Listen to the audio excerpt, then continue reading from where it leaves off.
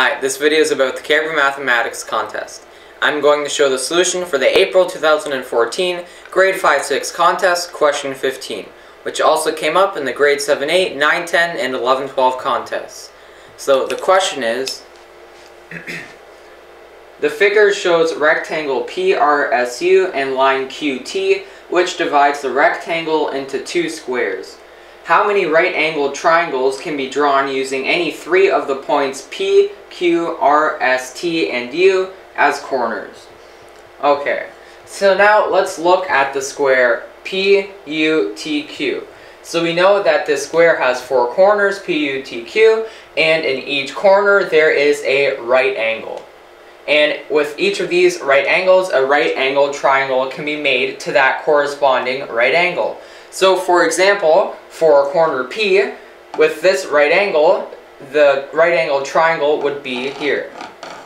And for Q, it would be here, and so on. So since we know there are four corners, four right angled triangles can be made within this square.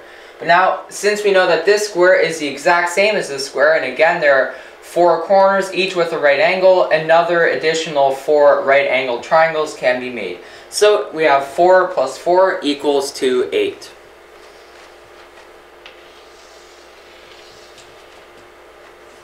Okay. So now let's look at the whole rectangle PUSR, which we know again has four corners, PUSR, and in each corner there is a right angle. And again, just like before, a right angled triangle can be made with a right angle in each corner. So for example, for corner P, the right angle would be here, and for corner R, the right angle would be here, and that would be the right angle triangle, and so on. So again, since there are four corners, four right angles, that is another 4. So we have 8 plus 4.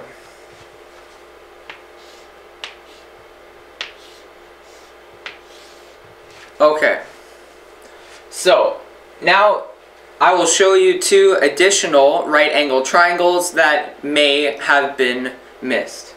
Okay, so now let's look at this figure.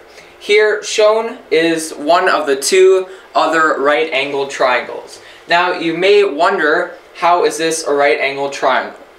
Well, we know that here, if we look at this square, we know that this line is cut exactly in the middle. So we know that this must be one half of this right angle, and this here must be another half of this right angle. And we know that that is the exact same on this side. So for this square, we know that this is a half of this right angle, and this here is a half of this right angle. So since we are measuring this angle, we have a half plus a half is a whole. So we know that that is where the right angle is, and therefore making this the right angled triangle. And of course we know that that is on the flip side, so for here that would be the right angle triangle, because we know of course this would be the right angle. So we have an additional 2.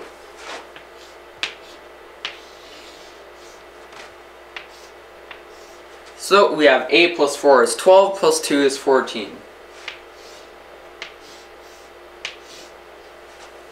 If you'd like to know more about this contest, please feel free to visit our website at www.brocky.ca/caribou.